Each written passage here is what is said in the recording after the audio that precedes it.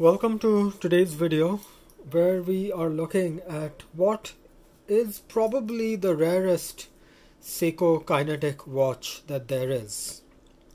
And you know it's a rare watch because you just have to look at the dial to realize how the Seiko Kinetic name is so prominent on the dial.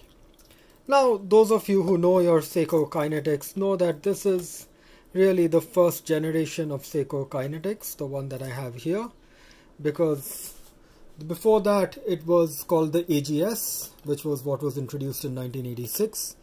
But when Seiko introduces their Kinetic line for the first time, this watch is the watch that introduces it. This is a limited edition watch, as it says out there, limited edition.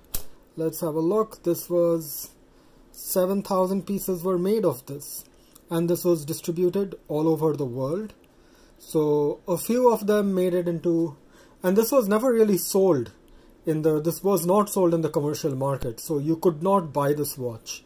The only way you could get this watch was if Seiko essentially gifted it to you because you were a distributor or you were one of their sales partners or something like that. Anyway, and Seiko never really does this again, where the name Kinetic and Seiko becomes so prominent that it's very clear that this watch is all about the introduction of the Kinetic range. Of course, this is the one of the more famous Kinetics that were to come after this, which it still says Kinetic Quartz because they still are referring to their quartz heritage. But anyway, I thought it was a good watch to get. My watch number, I think, is it's about 3863, and the movement is a 5M430B89.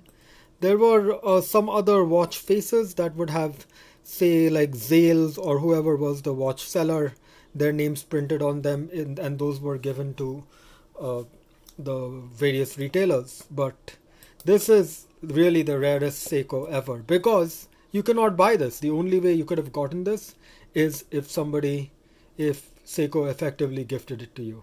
Anyway, I hope you enjoyed this video. Please be sure to hit like and subscribe to my channel. If you enjoyed this video, again, please hit subscribe.